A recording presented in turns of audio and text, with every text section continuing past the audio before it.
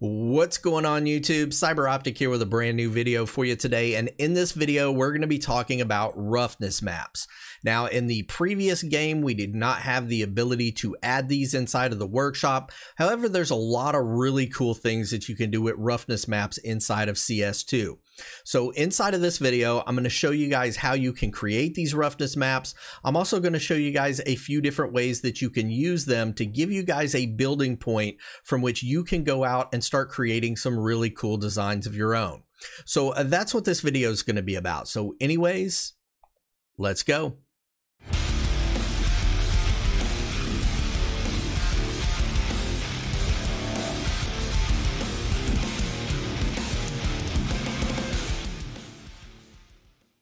So the first thing we're going to talk about in this video is roughness maps and how to use them. Now, for those of you who are not familiar with what these are basically a map that tells the game engine which parts of your weapon that you want to be shiny or metallic and which parts you want to be rough. It works off of a grayscale value, sort of like your alphas, with white being the most rough and black being the least rough.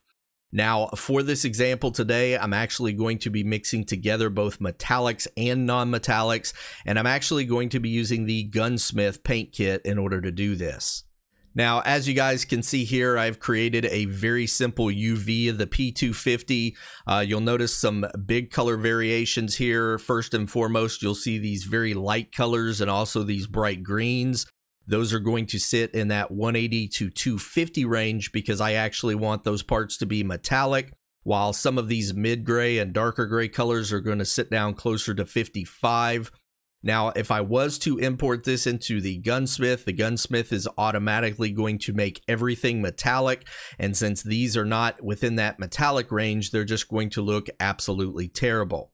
So the next thing we need to do is we need to create a roughness map and tell the game engine which parts of this we want to be metallic and which ones we do not. When it comes to burning your roughness maps, there's actually a little bit of strategy involved in this. Now, obviously, because of the colors that I have set on this piece of the weapon, I know that it's going to be metallic because it sits in that 180 to 250 range. However, the thing I need to decide is how much reflectiveness do I want on the surface. If I don't want it to be overly reflective, then I would go down here at that point. I would set my roughness maybe down to around 0.1 or 0.2 and then burn off my roughness map. However, if I want it to be fully reflective, then I actually don't have to burn a roughness map at all. When we burn all of these other pieces, it's actually going to create a black background. And because there's no information in this spot right here, the game engine will see this piece as being fully reflective. So that's just something you kind of have to play around with. You know, whenever you are deciding which parts of your weapon are going to be metallic, you also have to decide how much reflectiveness that surface is going to have. So for my project, I've actually decided that I'm going to leave this piece alone and not burn any sort of roughness map for it. That's basically because I want this to be fully reflective once we get it to the workshop. So we're going to move on to the next piece right here. Now, in the previous video, I talked about leaving your roughness right here in the middle whenever you are burning off your albedos.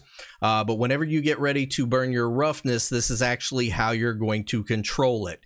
You're going to want to turn your roughness either up or down using this slider right here in your principal BSDF. Then once you have your roughness set, the next thing you'll want to do is make sure your UV is active. You'll be able to tell by the white line around the outside of it. Also, you want to make sure that this drop down is set to generated.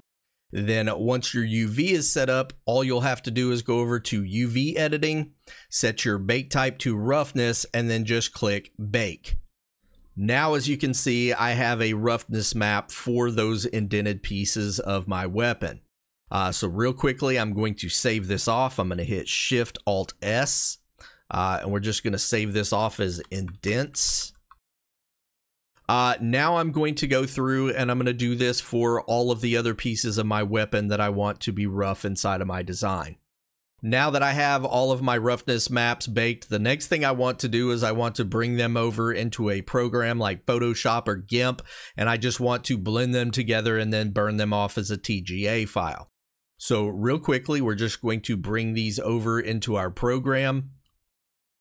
Once we have all of our roughness maps set up, the next thing we want to do is we want to blend these together using the difference mode.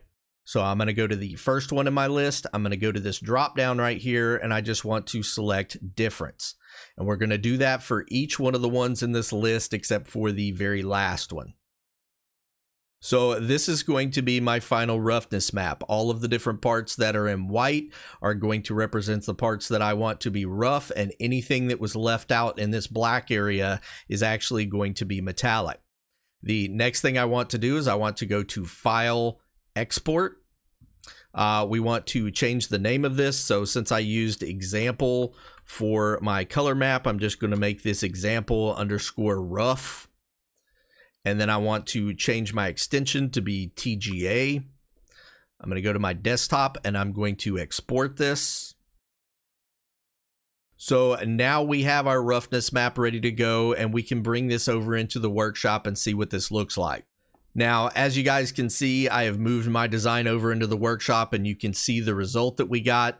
The top part of this weapon is very shiny and reflective, while the bottom part, the actual grip part of the weapon, is very rough. So that's exactly what I was trying to do inside of my project. However, I do want to make one other point very quickly.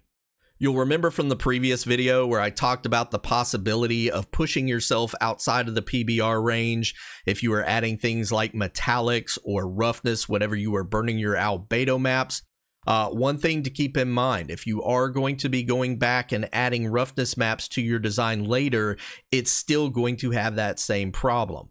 As you can see, I have chosen a color for my grip that is in the very bottom of that color range. So if we go in here and we add our map full bright command, you'll notice that it is flashing blue. By adding this roughness map to this, I've actually pushed myself outside of that range. So that's just one thing to be aware of. You know, even if you were setting your colors up above that range when you were doing your albedos, whenever you go to add your roughness maps, you are still going to be darkening up those parts of the weapon. So that's just something you need to be planning for whenever you are coming up with the colors for your design. So the next thing I'm going to demonstrate for you guys is how to add metallic graphics over the top of non-metallic parts of your weapon. Now, if you remember from earlier, we have this green color added to our slide. Because this color still sits in that non-metallic range, we actually do not have to change this. However, I am going to darken it down just a little bit.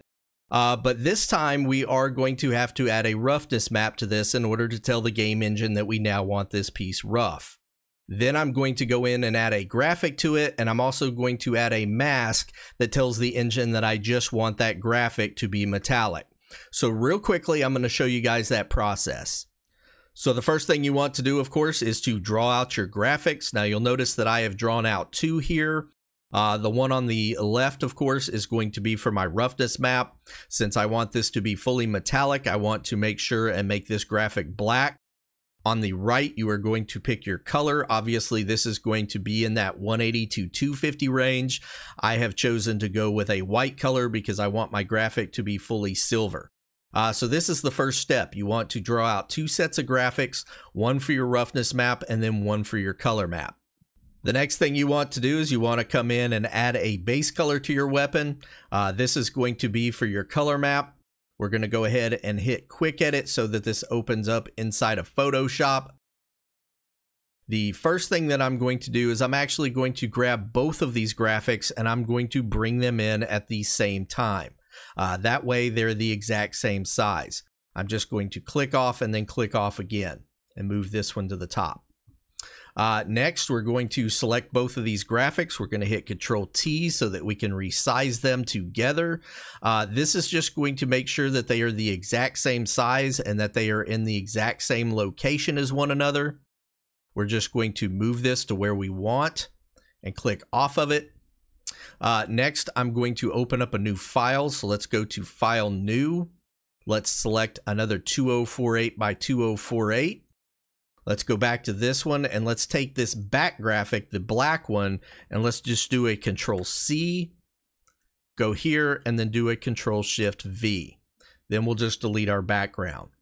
And then we'll just save this one for later inside of our project. Now we can delete it out of our color map here. Let's just go ahead and delete this. Let's delete our layer 1. Let's go to File, Save. Go back over into Blender and click Apply. And now we have our color added to our weapon. So the next thing we want to do is we want to go in and we want to create the image for our roughness map. So now that I'm back in my shading tab, I'm going to hit Shift A and I'm going to go to Texture, Image Texture. I'm going to click on New, and this time let's just call this Slide Rough. I mean, you can call it whatever you want. We're going to also make this 2048 by 2048. Again, like I mentioned before, if you want to bump this up to 4096, by all means do so. I'm only keeping this at 2048 by 2048 to make these projects go a little bit faster when I'm burning stuff off. And then lastly, we're going to go down here to our color. We're going to change this to a very bright white. And then we're just going to click OK. And we're just going to leave this here for now. I'm going to go back over to texture paint. I'm going to make sure that this one, the new texture that we created, is selected. We're going to go to quick edit.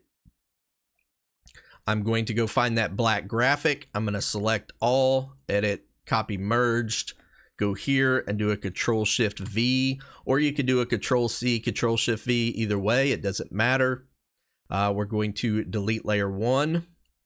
We're going to File, Save, go back to Blender and click Apply. So now we have two different image textures. We have one for our roughness map and we have one for our color map. Now, obviously at this point, you would want to go ahead and burn this off into your color map. So we're just going to assume that that's already done. Now we're on to the roughness maps and we have this image right here. So the first thing we want to do is we want to add a color ramp. So let's hit Shift A, let's go to Converter and go to Color Ramp and just add this right here in the middle. We're going to connect our color up to this FAC right here, and then we're going to take this output and we're going to plug it into our roughness. Next, I'm going to select my UV here. I'm going to go to Generated. We are going to go over to our UV editing, and then we are just going to bake our roughness map. So let's just go ahead and click Bake. Now, as you can see, I have my roughness map done, and you will notice that my graphic is now black while the rest of this is white. We can then take this over into the workshop, and the result that we should get is that all of this part of the body will be rough since it is white, while this graphic is going to be metallic because it is actually black. So now that we're back in the workshop, we can see that we have the desired result. Our graphic on the weapon is actually reflective while the rest of our slide is non-reflective. So that's just something I wanted to show you guys real quick. You know, there may be times in your design where you only want certain parts of your weapon to be metallic. You can go in, you can actually create those graphics and make them solid black and then connect them up to your principal BSDF whenever you're burning your roughness map so that only certain parts are reflective. So hopefully you guys enjoyed this information, and I cannot wait to see what you guys do with this on the workshop. So this concludes my video on roughness maps, and hopefully you guys got a lot of really good information out of this. Now at this point in the video, I just want to take a second and really thank all of you guys who have been coming and supporting the channel, for all of your likes, your comments. You know, this really means a lot to me. I don't do this for money. I really only just do this to help other artists out, to give them a starting point from which they can kind of grow and start to create their own designs. So because of you guys, we were able to hit over 800 views on the last video in the first 24 hours. That is just incredible. We're up over 1,000 views right now, and we are continuously growing and getting new subscribers. So to all of you guys who are supporting this channel, thank you so much. It means the world to me. Also, I have to give a big shout out to Zombie and Arco Digital. During the downtime when I did not have the beta, they were the ones that were giving me information, sort of helping me to learn everything and get the information together for these videos. So without their help, I would not have been able to make that first video. So big kudos out to them as well. Anyways, thank you guys so much for watching this. I really appreciate it. If you would, please leave likes and comments down below, and make sure and smash that subscribe button because that really helps this channel out a lot. Anyways, thank you guys so much, and we'll see you in the next video.